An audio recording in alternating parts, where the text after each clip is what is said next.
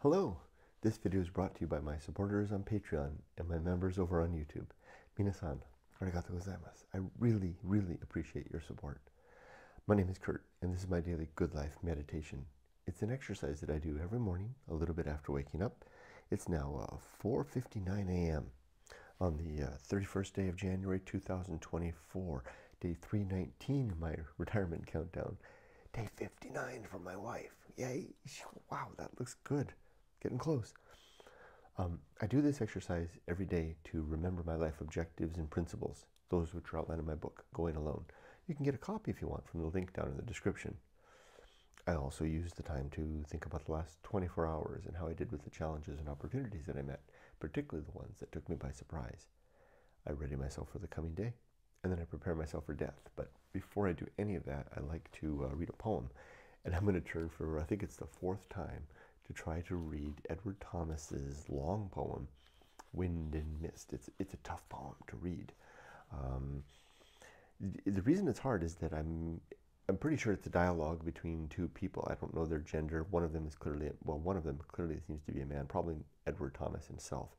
And there's no clear way to distinguish when the one person and the other is talking. And after yesterday fumbling through the poem, I challenged myself to study it, to try to discern that. I even thought about putting colors to discern it, but I realized that if I make a single mistake, then I ruined it for good in this book, because I plan to keep this book.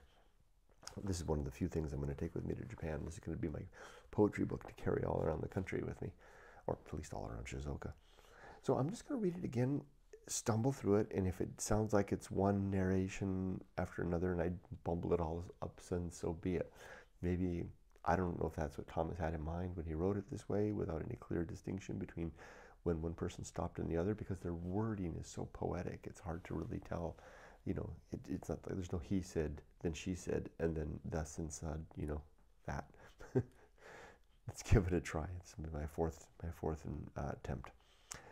Here we go. Oh, I'm ready.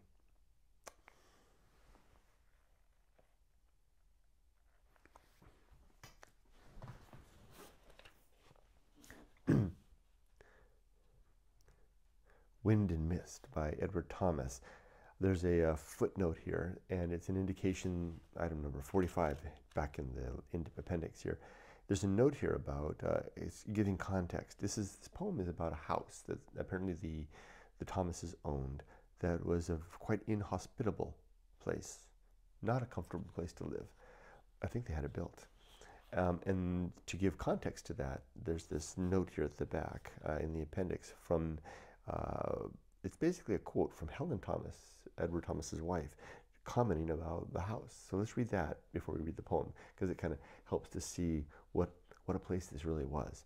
Here's the words from Helen Thomas's, her essays in World Without End. Somehow, we could not love the house.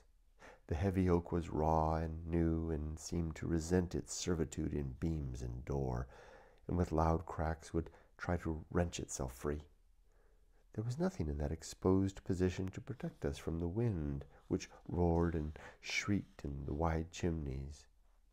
Nor have I ever heard such furious rain as dashed vindictively against our windows. The fire of logs burning in the hearth seemed not to respond so much to our fostering care as to the wind, which drew it up in great leaping flames and sent sheaves of sparks into the roaring darkness. Picture that, wow. Often a thick mist enveloped us, and the house seemed to be standing on the top of the world, with an infinity of white rolling vapor below it. There was no kindness or warmth or welcome about the house. Okay, so that's Helen's impression of the house. Now let's hear Edward's poem, Wind and Mist, relative to that, and keeping all that in mind. And isn't she a great writer? Wow. I tried to buy her book yesterday, but it turns out it's out of stock. I mean, I've got to limit myself anyway. I've got enough books to read for the rest of my life. Wind and Mist. They met inside the gateway that gives the view, a hollow land as vast as heaven. It is a pleasant day, sir, a very pleasant day, And what a view here, if you like angled fields of grass and grain bounded by oak and thorn. Here is a league. Had we with Germany to play upon this board, it could not be more dear than April has made it with a smile. The fields beyond that league close in together and merge, even as our days into the past, into one wood that has a shining pane of water. Then the hills on the horizon. That is how I should make hills, had I to show one who would never see them what hills were like.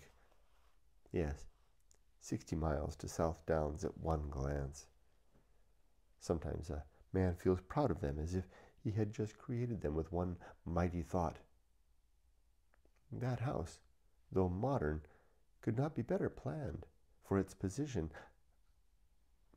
I never liked a new house better. Could you tell me who lives in it? No one. And I was peopling all those windows on the south with happy eyes, the terrace under them with happy feet. Girls. Sir, I know, I have seen that house through mist look lovely as a castle in Spain, and airier, I have thought. 'Twere happy there to live. And I have laughed at that because I lived there then. Extraordinary. Yes, with my furniture and family still in it. Yeah, I knowing every nook of it and loving none, and in fact hating it. Dear me, how could that be? But pardon me, no offense. Doubtless the house was not to blame, but the eye watching from those windows saw many a day, day after day, mist, like chaos surging back, and felt itself alone in all the world, marooned, alone. We lived in clouds on a cliff's edge, almost. You see, as if clouds went, the visible earth lay too far off beneath, and like a cloud. I did not know if it was the earth I loved, until I tried to live there in the clouds. You had a garden, and the earth turned to cloud, of flint and clay, too. True, that was real enough. The flint was the one crop that never failed. The clay first broke my heart, and then my back, and the back ne'er heals not. There were other things, real, too. In that room at the gable, a child was born while the wind chilled a summer dawn. Never looked gray mind on a grayer one, never looked a gray mind on a grayer one than when the child's cry broke above the groans. I hoped that they were both spared. They were, yes, but flint and clay and childbirth were too real. For this cloud castle I had forgot. The wind, pray do not let me get on to the wind. You would not understand about the wind. It is my subject, and compared with me, those who have always lived on the firm ground are quite unreal in this matter of the wind.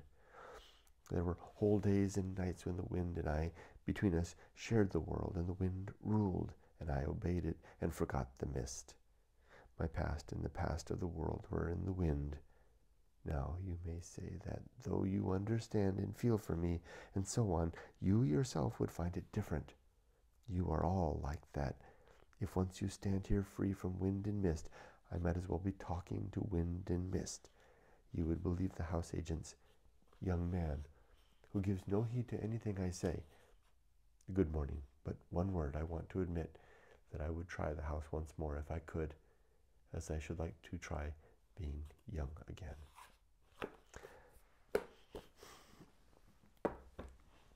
Just, damn, that's a good poem, and damn it, to me, I can't read it. The first time I read it was the best. It's lost a couple days back. It's actually recorded maybe 3 or 4 days prior. But I knew it at the time too. When I read it, I was like, that was awful, but it was the best you're going to do, Kurt, because I didn't know what I was getting myself into. Sometimes that's a boon. I understand the poem better, not much better, increments better. I think I'm going to take that on as a challenge in the future to try to come back. Like I said, I'm going to carry this book with me. This is going to be my book of poetry to read. It's great stuff in there. Good essays too. And it's just the right size to keep in the backpack for a read at the beach or at the park or in a Kiseten coffee shop or on the Engawa on a rainy summer day. And I'll challenge myself to tease out that poem and get it right. Quite beautiful imagery, right?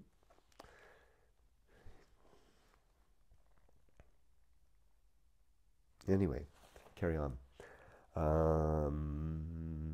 Last night and yesterday, let's take a look at the checklist for yesterday. Busy day yesterday. Look at all that stuff.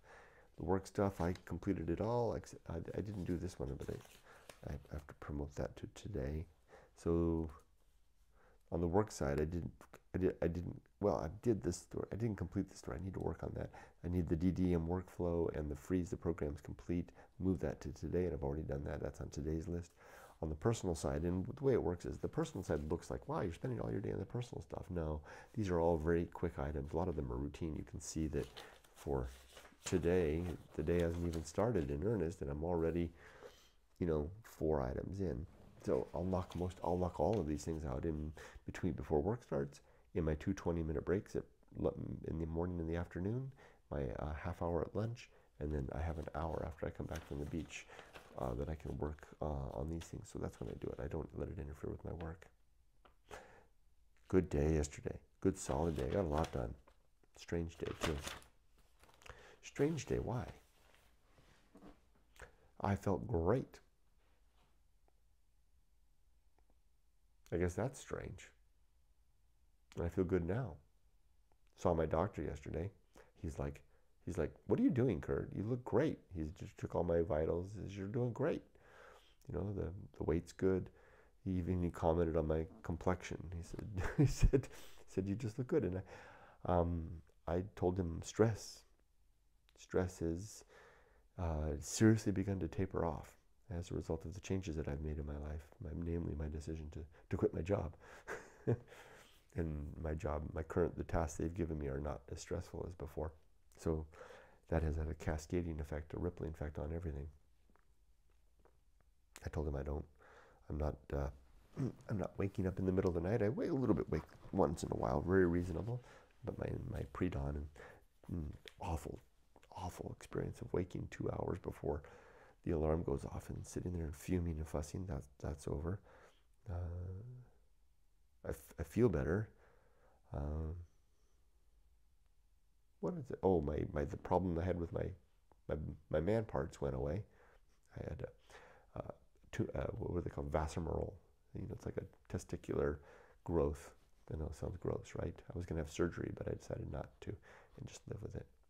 So, growth, TMI, I don't know. And the pain went away because I was worried.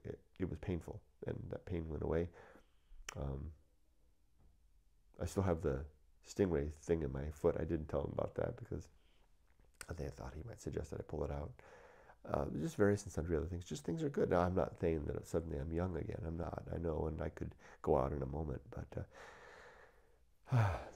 resolving to end this particular way of life in due time. That's the thing. In due time. All right. I've completed my duties. Got my daughter to her end. And sure, I'm going to go out with some debt. And I'll figure out a way to handle that. But I got it. I made it to the end. Friggin' damn. I feel good about that. That's a big part of it. I did my friggin' duty. I did my duty to my family, to my daughter in particular. I owed her childhood, safe, stable, intact childhood. And the bonus, the cherry on the top, was giving her college degree without any debt at the end. That feels really good. Now I can go into old age really feeling satisfied, like I did my duty. I keep saying that, but that's how it feels. Now I can hang out at the beach reading Edward Thomas, trying to understand that poem in peace. There's nothing more to say about yesterday. Let's do the Good Life Creed. And one more thing to do. So there's 8 objectives, 34, 5 principles. I'm going to talk about now one called the Great Life Adventure.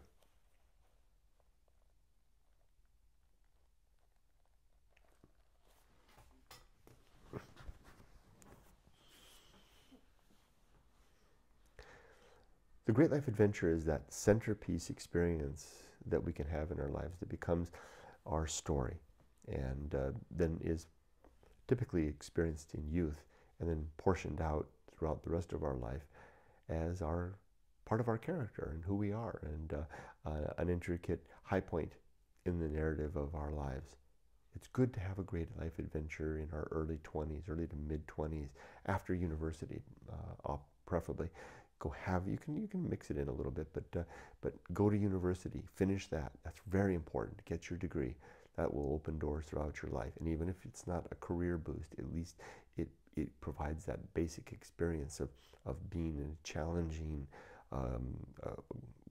worldly, so to speak, environment, broad environment, being exposed to many things that we might not otherwise know in the course of our lives for a good number of years before setting out into the world, and also being challenged to read, write, and communicate effectively, become good communicators, and again, broaden our minds. After that's done, then to seek out and have an adventure of some sort. It can be anything you want. It should be something that, of course, interests you, challenges you, and is big enough and broad enough to be fearful, and to be something that you can have a chance to overcome. And maybe if you're lucky, it'll even break you. Those are the blessed ones, if they don't, at least if they don't die, right? Because it can kill you too. Although sometimes that's not so bad either. What a way to end. But they go out trying. But if you can be, the image that I have in my mind is that we return. I have this picture in my mind. We come home from our last day at university, back home to our parents or our caregivers or whoever it is, right? Whoever takes care of us, and we've got our degree in hand, and we give that to them, and we say, okay, here, thank you for this. Thank you for helping me, supporting me, encouraging me through this. Can you watch that for me? I'll be back by age 30 or whenever you want, right? But optimally, give yourself the whole decade of the 20s. And then off you go. The details don't matter. Go out, experience the world. Hold off on the marriage, the family, the career, and everything like that until you've come back. Come back sometime in your late 20s, a couple of years later, maybe a full 5-6 years out there. Optimally, if I was to do it again, I wouldn't plan to come back until I had crossed over my 30th birthday. And when you come back, your backpack is worn, your clothes are tattered, your hair is bleached from the sun, and your skin is red or deep tan from the outdoor exposure. You've got maybe a couple of interesting books in the backpack that you never would have known otherwise. You've got some names in your notebook with contact information of people maybe in faraway places that you met along the way, and a brain chock full of stories from your great life adventure. And you come back, and maybe if you're lucky, you're limping a little bit, and you're humbled, and you're a little more soft-spoken and quiet, and a little more reticent to extend yourself without first thinking about what you're about to do. A little more mature there, that is. Then you can receive back the degree. Then you can dust off any accumulated dust, prepare your resume, CV, I guess as they call it these days, and then start the process of building your career. Now, sure, you'll think, well, Kurt, my cohorts that graduated with me are already 3, 4, 5, 6 years into their career. They're no longer entry-level people. Now they're moving up the career ladder. I'm an entry-level employee. That's true, and you'll probably be behind all your life, although you may have some exceptional capabilities, and you may, leapfrog up to wherever you want to be. But that said, you have something that is quite valuable. You have your story, your great life adventure. And that is going to be your balm and soothing element, and the thing that's going to make you an interesting person and a dynamic person, maybe more so than you would have otherwise been as you proceed. You will be the person that has a story, that has a little bit of a smile on the edge, that smiles a little bit more than the fame thing that we sometimes give in the workplace to keep up appearances. There's something genuine back there. You've satisfied something. You also will not have missed the boat because you will have already sailed and come back. Sometimes when we start early and we have the want of desire and want and desire for an adventure, and we don't give it to ourselves, then we pine for it throughout our career lives, especially as we grow in responsibilities and marry and have children, and then you're really settled in. You've got a mortgage and college tuitions to pay, and et cetera, et cetera. You've got to postpone all of that, and then maybe when you're all done, you reach my age, 60 years old, 65 years old, and it's time to retire at last. You're free. Your responsibilities are in their past. But you are no longer the person that you were. You're no longer young. You're no longer foolish. You're no longer wide-eyed. You're no longer full of energy. You're wiser, smarter, weaker, more timid, more cautious, and less likely to have a great life adventure in the spirit and to the depth that you would have had in your younger years. Now you're at the age where the type of adventure you might have is a safe and settled tour of Europe, or maybe a princess cruise to Alaska with all the drinks included. Or maybe you'll get yourself a nice motorhome coach, and you'll travel around your country, going from safe place to safe place with hookups every night, and neighbors all around just like you. They're retired too. They had their sane and so safe. They've got their safe places to go back to, and their nice 401ks or pensions or essential social security draws. And they talk about their families, their children's, their careers, and they talk about the state of the world and how things have changed. The young people, they say, just aren't like we were. That's who you become if you wait. It's a lot harder to have the type of great life adventure that you might have had in mind post-college. It's not going to come back. You can't have it now. It's too late. You waited too long. It doesn't mean you can't have a good one. It's going to be different, though. It's going to be that thing that you are now, that experience that will come of being who you waited to become. Be careful. If you are one of us, one of our tribe, who desires such a thing, and there's not everybody's like this. There's a lot of people that have no interest in this type of stuff. But if you feel like you are one of us, and you're in your late teens, early 20s, I recommend mapping out a spot of time in your life, in your 20s, to have one or more great life adventures to become your story and your consequence of a deliberate life.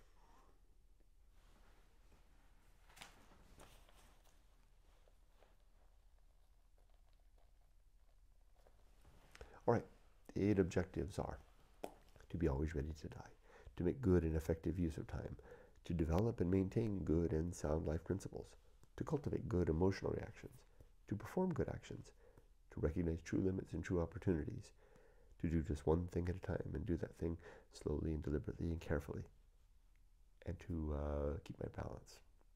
My 35 principles now are, here we go: war, reason, homunculus, anchor hold, home of good and evil, purpose, atomic principle, nature, pirate ride, maturity, social principle, family, public speaking, temperance, life will not go well, the horror show, that which must be born, the feast of offal, distraction, agency in the great indifference, the best seat in the house, the restless man, the path of wildness, the great life adventure, the risk of avoiding risk, sin and damnation, complete oblivion, the season of philosophy, script writing, bullseye aim, uphill climb, arena and utility, nothing is enough, the principle of fun, and being prepared. 5, 10, 15, 20, 25, 30, 35, got them. You can dive into any of these objectives and principles by reading the chapter titled The Good Life in my book, Going Along. All right, so what am I going to do today? I kind of have my list all ready to go. It's just a standard work day. I've got like 3 meetings, DDM process to complete, go through my story stuff. Story is just a way I describe all the stuff, how I manage the project.